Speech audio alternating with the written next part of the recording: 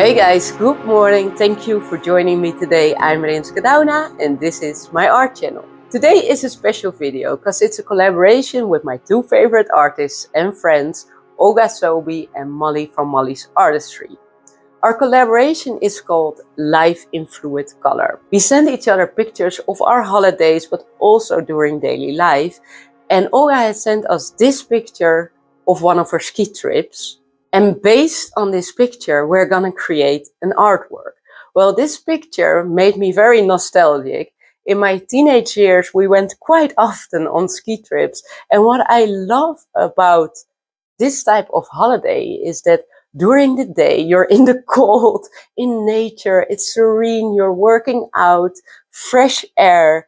And then at night, you're gonna go après-ski to the restaurants, to the pubs, a lot of energy, warm coziness. And why I love this picture so much is that it totally portrays my view of a ski trip, the nature, the mountains, the snow. But then the red in the flag here, in the Canadian flag here, is definitely the reminder for me, the evenings that I experienced. In this painting, I want to create a contrast. So one part will be very serene and calm, and then with the accent of the red, create more energy and interest in this painting. And with this collaboration, we want to celebrate our acrylic pouring A to Z course. Together we have created a very comprehensive step-by-step acrylic pouring course, and we're running the biggest sale we have ever done. You can check out our course on smartartcourses.com, and with coupon code JINGLE30 you will get $30 off. And if you were planning to buy my Dutch Pour Bloom course, then you can buy them together and also have the lowest price ever on my course. Let's get started.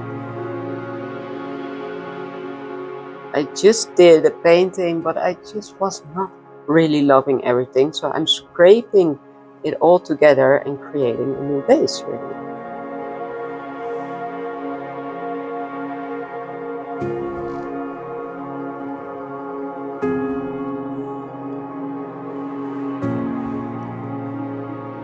I think this base is great. Let's start pouring the colors. I will start with a very light turquoise, then a sky blue,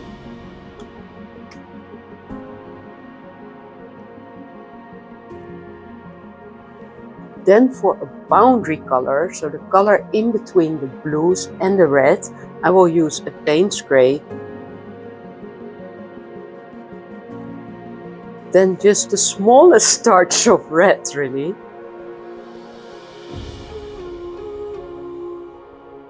Yes, that's enough. And then for the center of this painting, I will use silver.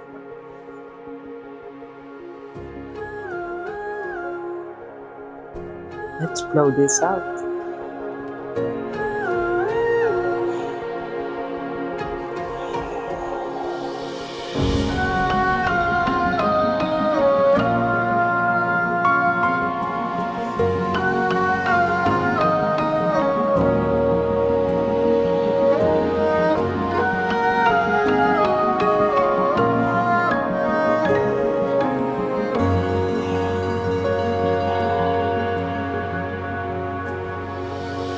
Alright, this does look very good. Here in the center we do have some of the red, but here it turns out to be more pink. That's fine. Always a little bit of an element of surprise. So I'll torch around the center here.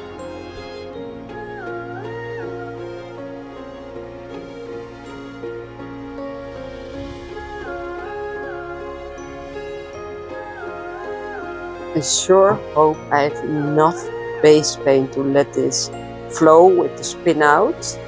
And I will be tweaking a little bit of colors.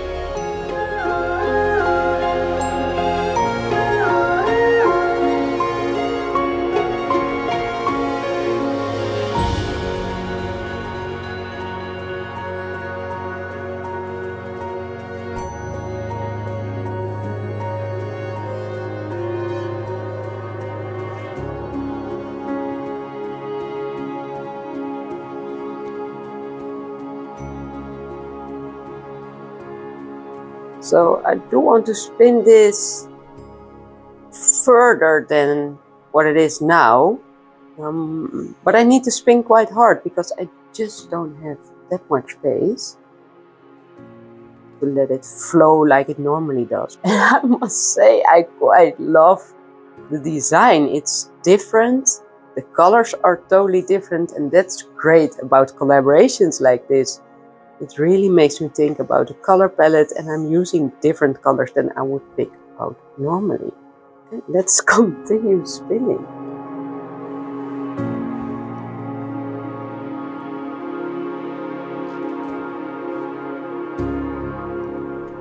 So I spin this quite far, and I'm loving the center. That's beautiful. Not so much the edges. So I was thinking to do something different this time. I'm gonna spray paint around the edges here.